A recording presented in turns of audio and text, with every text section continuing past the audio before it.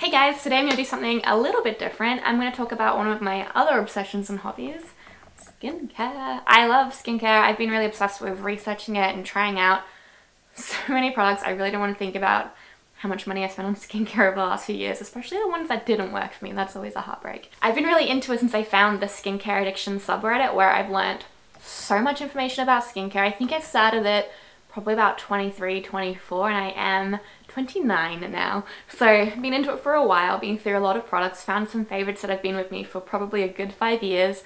Very excited to tell you what I like and what I use and what has been successful for me in terms of ingredients and products. I do want to add though, just because something works for my skin and it's like my holy grail does not mean it's going to work for your skin. Everybody's skin is so different that my holy grail product could be your nightmare product.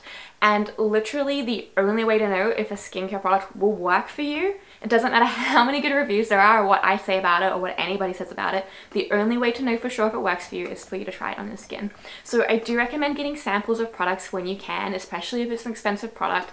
Try it on your skin over a period of time and see if your skin actually does or doesn't like it before you buy it. I also recommend, if you are going to buy new products and introduce them to your routine, space them out. The reason I say this is because if you add 5 new products at once and your skin goes to hell and has like a bad reaction or gets like heaps of acne out of nowhere, you're not going to know exactly which one of the 5 products is causing it. Whereas if you add in one product, give yourself about 2 weeks before you introduce anything new, and within that 2 weeks your skin goes to hell, you're like, oh, it is this motherfucker that I just added. If you have a product that you add in and your skin looks really great, you're like, cool, that's awesome, I know to repurchase it. If you add in 5 products and your skin starts looking really great, you don't know which products are actually doing the work versus which products might not be doing anything for you that you could potentially cut out and not spend money on in the future. So my skincare concerns, I am 29, so I'm getting on the anti-aging train a little bit. I have dry, flaky skin, so I'm really on the moisturizing side of things. And my skin has been breaking out like just along the chin for the last 6 months, and I've had a lot of trouble controlling it. Finally found some good active ingredients that are in my nighttime routine that help to control it, but the rest of the ingredients are there just to help fade these scars. I'll see if I can... There we go. So these are probably up to 6 months old. If I get a pimple, whether I pop it or not, I will get a scar and that scar will stay around for months. The newest one is probably maybe that guy. Some of them might be as new as like 2 weeks old, but most of them are months old, and my skin just scars and then stays scarred for ages. So I'm trying to find ways to fade the scars and trying to find ways to prevent the acne from happening in the first place so I don't get scars. Yes, that's me, that's my skincare goals. I think it's also worth noting that a lot of skincare is genetics. So my dad has amazing skin. He is 61, I believe, and he could easily pass for 15 years younger. That being said, my skin does get out of control if I don't control it. I have to find products to help keep acne in line. I have to find products to help keep my flakes in line. I know that my skin would 100% look worse if I wasn't doing skincare to try and fix it. Secondly, I have siblings which don't have the exact same genetics as me, but they have similar genetics, and none of them are as into skincare as I am. I'm the second oldest, and I probably look like I'm the youngest. Not to like try and make them feel shit or like, you know, but I feel like my skincare is a big part of what my skin looks like, as well as genetics, like obviously, but I feel like my skincare does make a big difference. Also my lifestyle, I've never been a smoker, I don't drink a lot, I don't go out tanning, I don't do drugs, like a lot of my lifestyle is fairly healthy. My one vice that affects my skin is eating way too much sugar. I am such a sugar junkie, it's really bad. But apart from that, my lifestyle is pretty good in terms of skincare, so that also will affect things, just so that, keep that in your brain tank. Sometimes skincare products aren't the complete picture. And also, I'm not changing my lifestyle to try and get perfect skin. I'm not like, oh, I love smoking and tanning and I have to cut it out so I have perfect skin. Like, I just don't enjoy those things, so I don't do them. I'm not going out of my way to make my life miserable just to have good skin. I feel like that would be like a really weird, warped point of view. And similarly, I'm not doing all of these skincare products because I have this like unattainable desire to have perfect skin. I just really freaking enjoy it, and I love researching skincare ingredients, and I love trying new products. It's just like a really fun hobby for me. I'm always trying to add in more products so it can be like a longer part of my day. It's probably why I fit it on skincare addiction, because it really has gone to that point, but I don't feel like I need to. There is a simplified version of my routine if I am in a rush. So those points made, because I think it is important. This is what I do in the morning.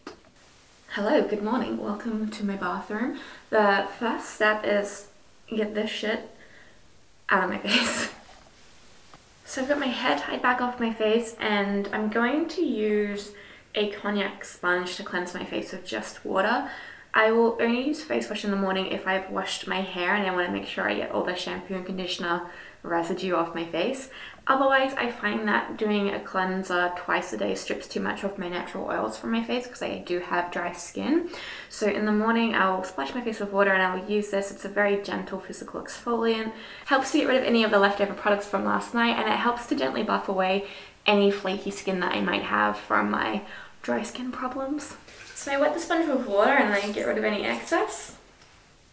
And then literally just close my eyes and just use it to buff over my skin, just to get rid of any dried skin and any leftover product.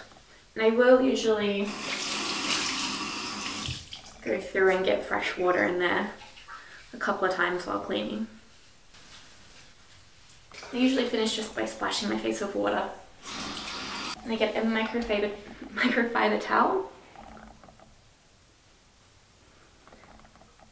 And just gently pat my skin clean. I like using these because they're cheap. I got a bag of like 20 of them for $10 from Bunnings, or you can get them from like automotive stores. They're usually used for cleaning, buffing cars and stuff like that, but they're really good as facial cloths because the microfiber is really gentle, it doesn't scratch your face, and you can use a fresh one each day so that you're not worrying about damp facial cloths growing bacteria, and then you can just keep washing them every day. Well, not washing them every day, but putting them into the wash pile and grabbing a new one every day.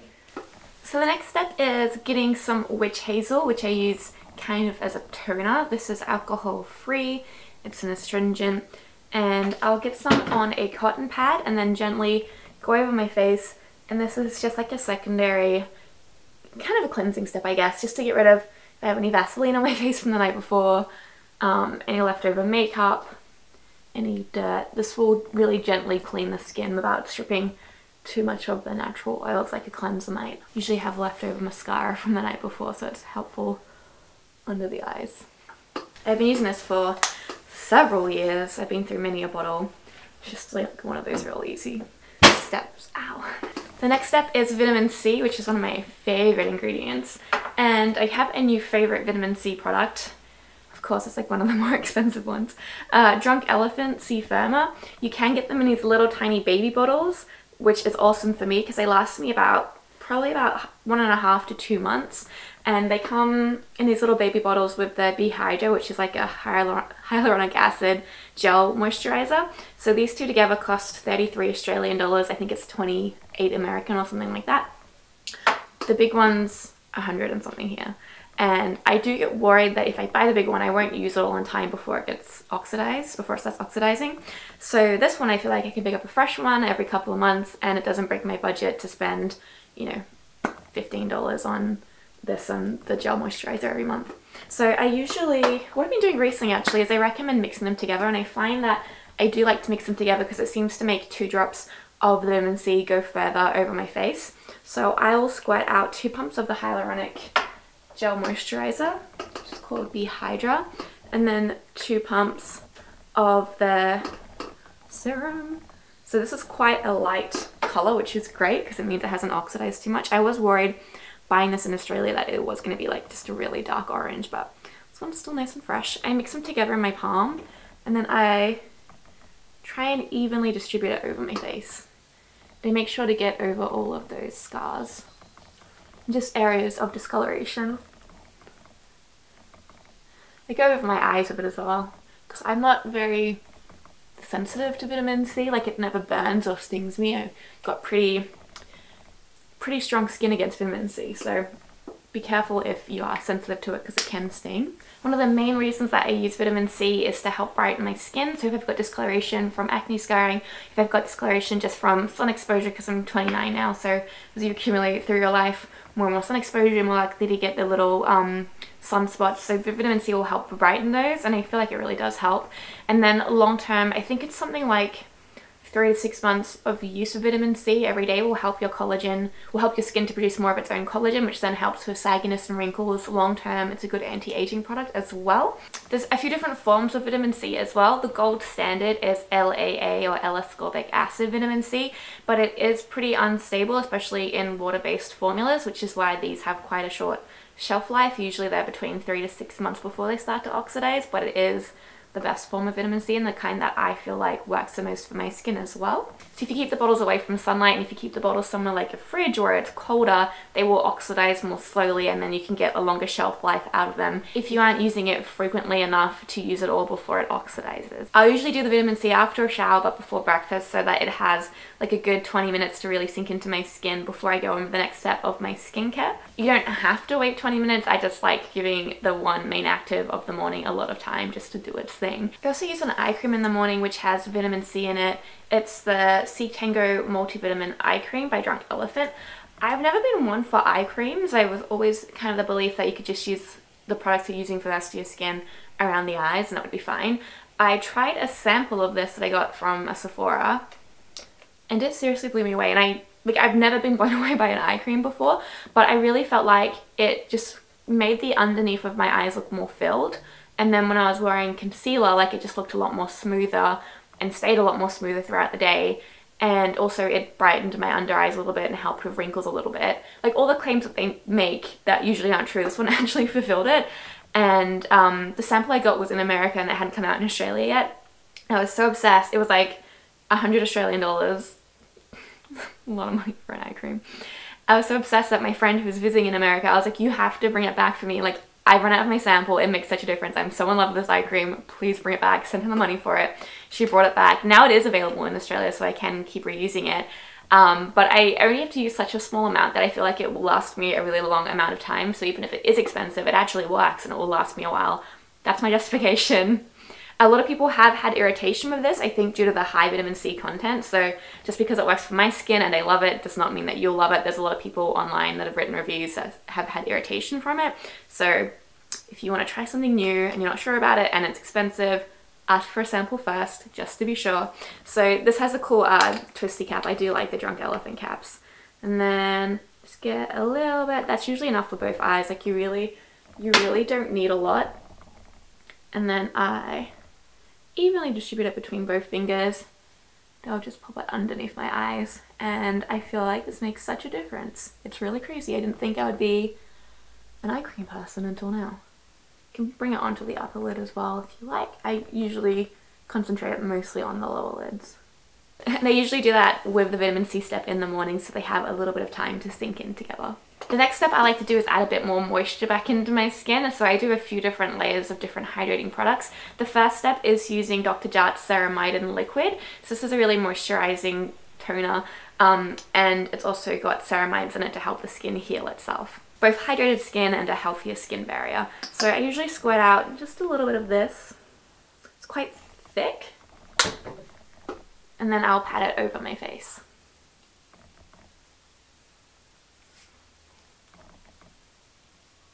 The next step of moisturization for my dry ass face is using a little bit of rosehip seed oil. Rosehip seed oil is my favorite kind of oil. It just really gets along with my skin. It sinks in really nicely. It doesn't make me look too greasy. It just makes me look a little bit glowy. And the linoleic acid that is naturally present in rosehip oil also helps to fade acne scarring. So I usually just get 3 drops of this, just a little bit, and I'll pat it over my scars.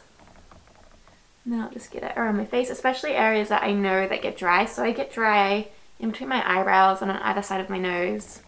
A little bit over the cheeks. I don't put it around my eyes because I wear a lot of mascaras that, even if they're waterproof, if I've got oils around my eyes, the oils will make the mascaras rub off and leave little panda eyes, which I don't like. So I just do avoid the eye area with that in the morning. Next up is my moisturizer. I'm going to be using EltaMD AM Therapy. I've been using this one for several years. It is my favorite. I've been through so many containers of it. I usually just have the one squirt, one pump. Squirt's a weird word. And I'll just try and evenly distribute it around my face. I'll focus on areas that I know that get like a little bit drier and definitely need some moisturizer on them. and I'll just rub that in everywhere. The ingredients that I like in this moisturiser are, wait, I'll read from the website. So it says, it moisturizes while smooth skin texture and even skin color and tone, stimulates the skin's natural water system to moisturize without heavy oil or emollients. Hyaluronic acid helps increase moisture absorption and retention, safe for sensitive skin. So I think a lot of the EltaMD products are designed for people that are post procedures on their skin, if it's like laser or anything that makes the skin a bit more sensitive and a bit more in need of like healing, moisturizing products. So I like them a lot. I feel they're very gentle when I use them. So the ingredient insights are, it's got willow bark extract, which has a natural source of salicylic acid that stimulates cell turnover. Actually didn't know that until now. It's got niacinamide, which is anti-inflammatory, reduces redness, minimizes the appearance of dry or damaged skin, and restores suppleness. So I definitely like niacinamide as an ingredient. It's really good at helping to even out skin tone and fade my acne marks. It's also got caffeine. I didn't know that either. Helps stimulate aquaporins to retain moisture and improves the appearance of dry or damaged skin by reducing flaking and restoring suppleness. I didn't know that caffeine helped flaking until now. And it's got a vitamin C ester in it, so just a little bit more antioxidants, and then hyaluronic acid, which is really good at retaining moisture and making skin a bit more supple. The last step, and the most important step of the morning, if I had no time to do anything and I could just grab one product, it would be this.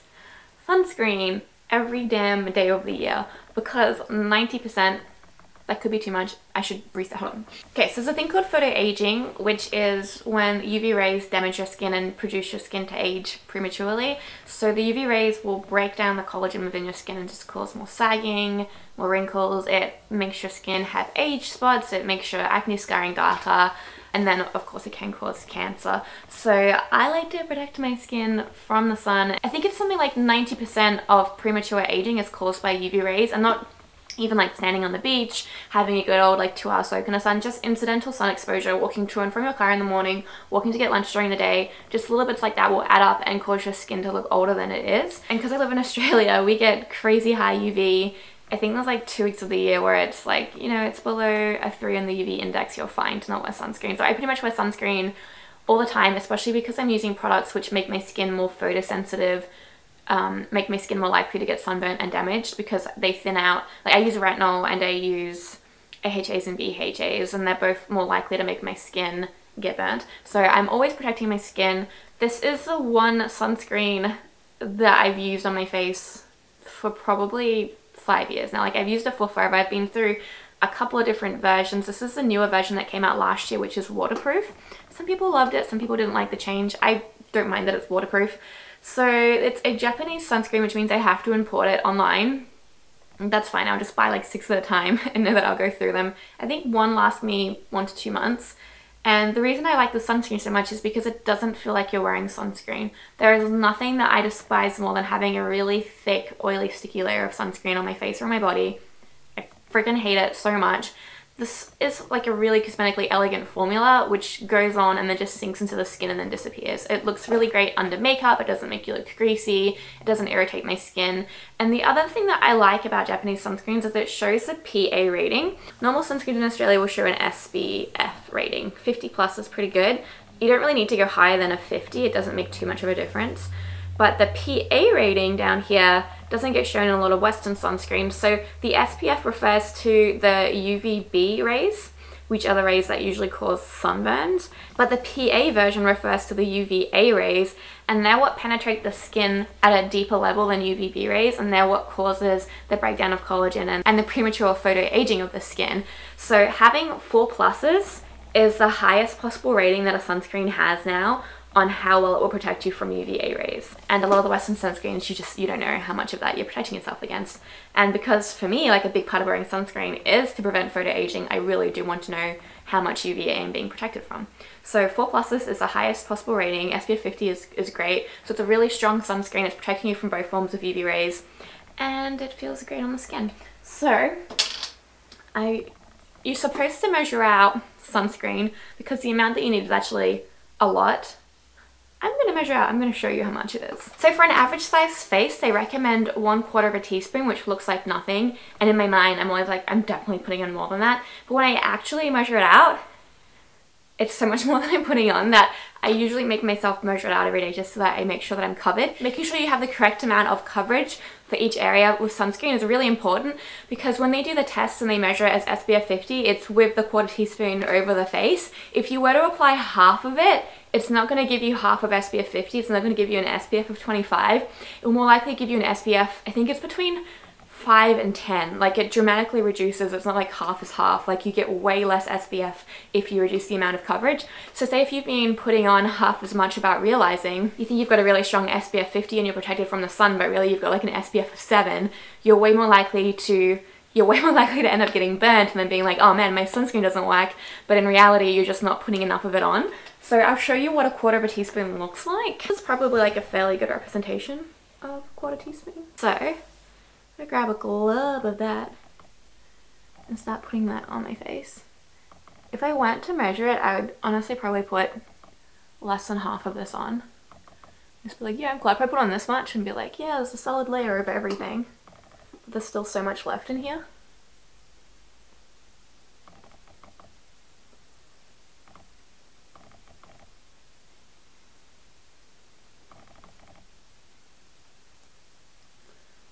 So that's half of it, and that feels like a solid layer over my face, and then you just have to keep going.